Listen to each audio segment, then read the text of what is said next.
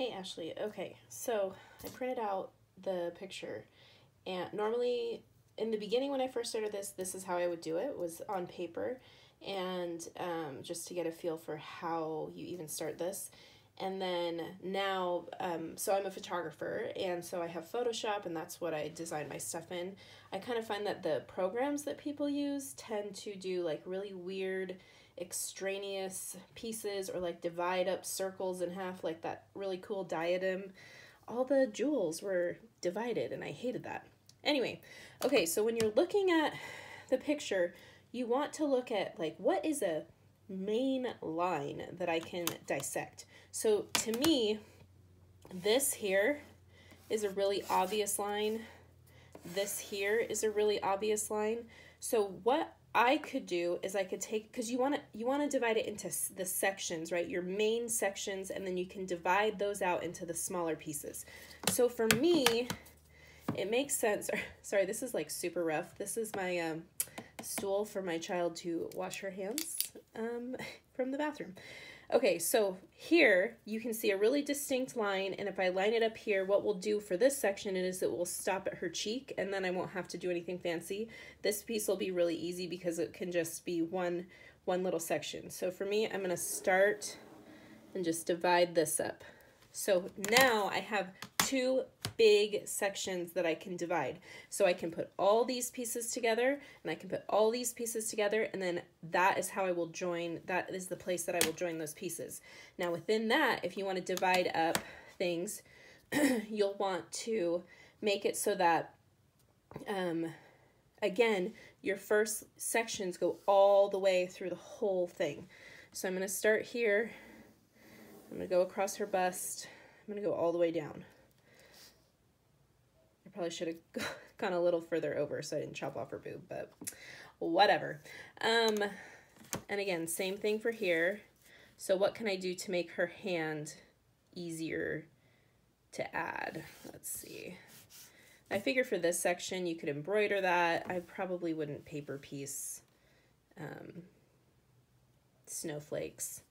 So this will be another section. And again, you're thinking of, okay, so now that I've divided this line, this section will go first together, and then this section will attach to this section. So I can divide within this and within this, but I can't divide like through here to be an additional section, because it won't, you have to go in, like, you know, with all of your stuff, you want to go in order. So for here, for her arm, this will just be a good one to show you. Okay, so here, I'll probably do another line here for her hand, and I'm just going to extend, because remember, this tiny details are just going to get lost. That's why I wouldn't do the snowflakes, because it's just too small, and this is obviously an 8.5 by 11 piece of paper. So this would be her hand, this will be her arm, and I'll just divide that here. So for this section, and honestly, if I had moved that over, I might divide out her boob, but I don't know, maybe you could, if you want to go here and then do another section there. So for here, this part here, it would be 1, 2, 3, 4, 5. And then you'd attach that to this piece, which would be 1, 2, 3. Does that make sense? So then for her hand, I would come out here, and then I would, let's see, probably come here so she doesn't have crazy long fingers. And then I would go here. See, I'd probably go all the way. And then I would also divide this for her thumb.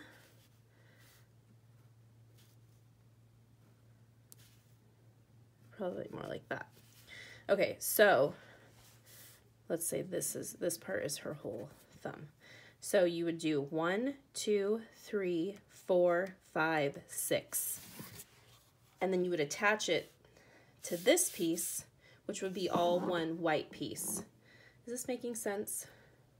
So you've got 1, 2, 3, 4, 5, 6, 7. This whole thing is one piece.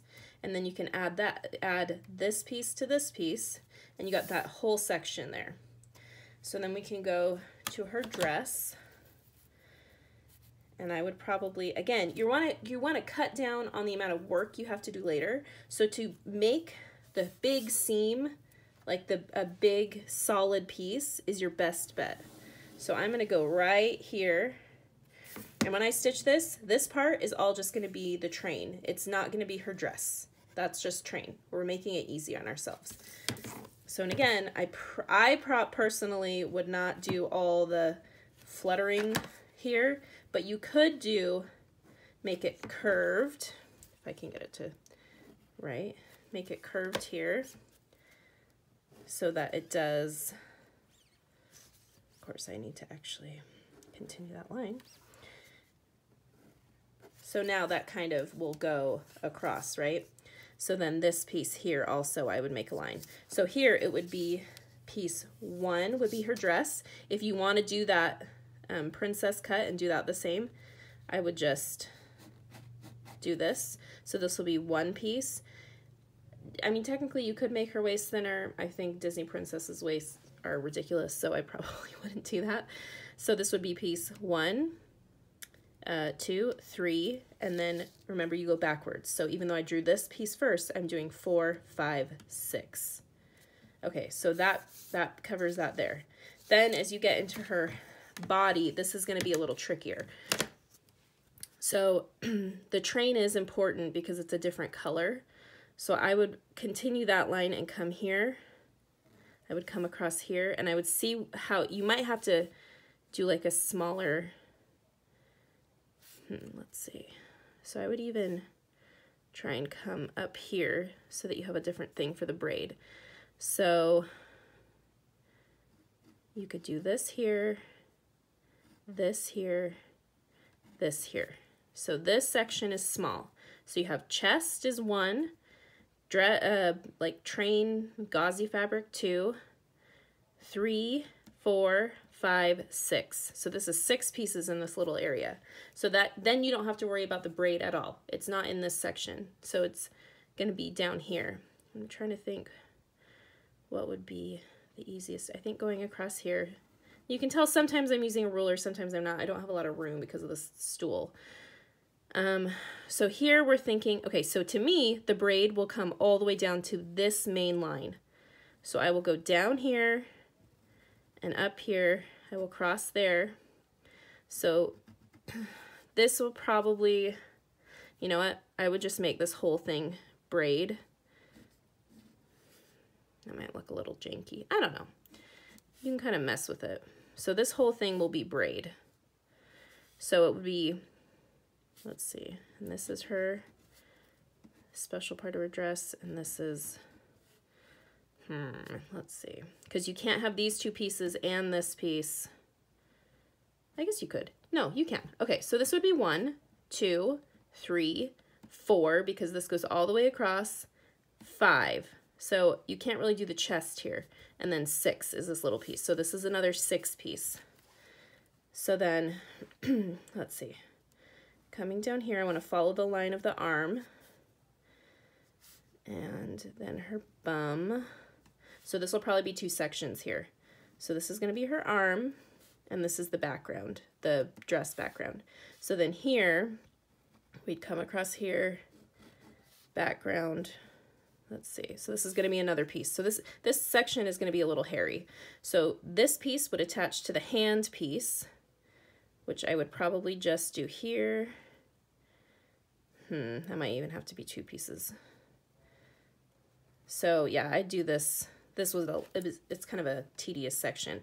So I would do hand. So 1, 2 would be this hand. You know what? Actually, you could do this. Let's try this way.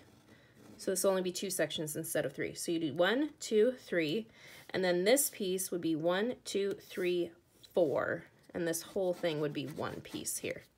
Are you kind of seeing how this is making, oh my gosh, it's already almost 10 minutes. Well, I hope this helps you. Faces are definitely the hardest things to do. It just gets tedious like this. And as you're going through, you just kind of look at things and go, okay, how can I make this easier? How do I, because a lot of these small things you're not gonna have to worry about. Let's see. And again, like I'm taking a line and I'm cutting it across there so that that seam can be her chin. Okay. So you can add those things in. Now remember, this piece is going into this here. This whole section is one piece.